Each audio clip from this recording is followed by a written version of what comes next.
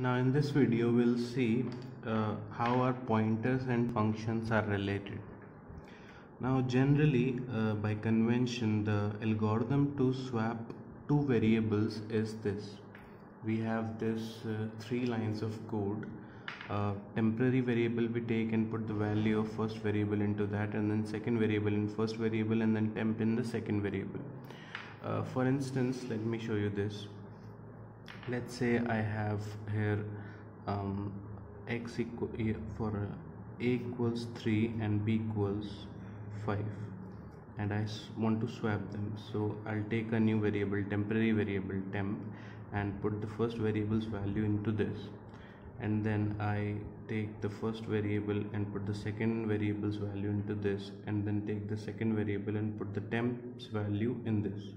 Now how this work is, I have a is 3 and b is 5, a and b, and I take a new temporary variable here and I put a's value in temp, so it copies here and becomes 3, and b's value in a, so it becomes 5, and temp's value in b, so temp's value in b, so it becomes 3. So we have swapped these two values. So that's how this swapping works. But now let's see by functions. What if I create a function to swap a variable, swap two variables? So I've created this function of return type void because I do not have to return anything. I just need to swap these two variables. So int x and int y are two variables, and this algorithm is there of swapping two variables. Looks pretty good to swap any variables, and here's a main function, but there's a problem. Let's see what it is by executing this code of having 3 and 4 in place of a and b. So I'm creating two variables a and b and storing 3 and 4 in them, and then swapping a and b. So I'm passing a and b's values in this function. So a and b values are 3 and 4, which pass through this function and copies in x and y because they are formal parameters. So here now x and y becomes 3 and 4. The values of a and b is copied into x and y.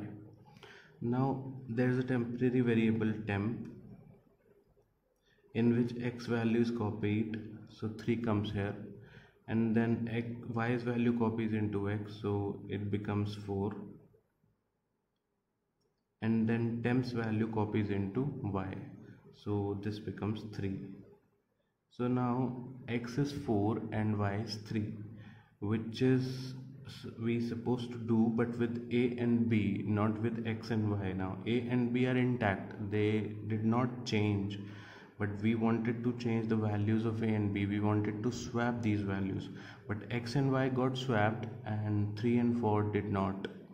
So this is the problem while passing the parameters and functions to perform any task. So here's the role of pointers comes in. Now let's see if I use pointers and do the same thing, what happens. So here's the same code to swap two variables, and then this main function with same variables and same names and same values. But the difference I'm going to make here is making the formal parameters be pointers. Let's see how I'm going to do that. I'm going to make this a pointer x and make this a pointer to integer y, and I have to do it here, here and here as well. So now let's see how it works. And also here's a difference, I'm passing address of a and b instead of values of a and b here. So let's see how it goes now. I have 3 and 4,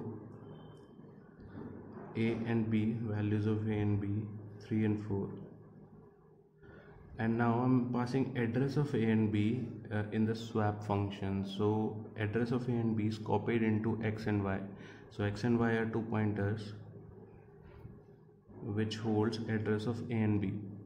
So it currently points to A and this points to B. Now what this code is doing, it is defining a temp variable. So I'm creating a temp variable here.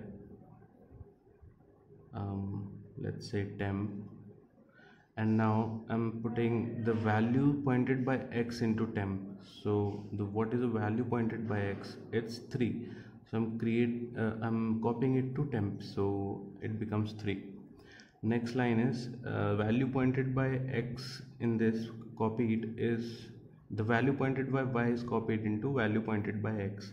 So value pointed by y is 4 is copied into value pointed by x. So 4 is copied here, so it becomes 4.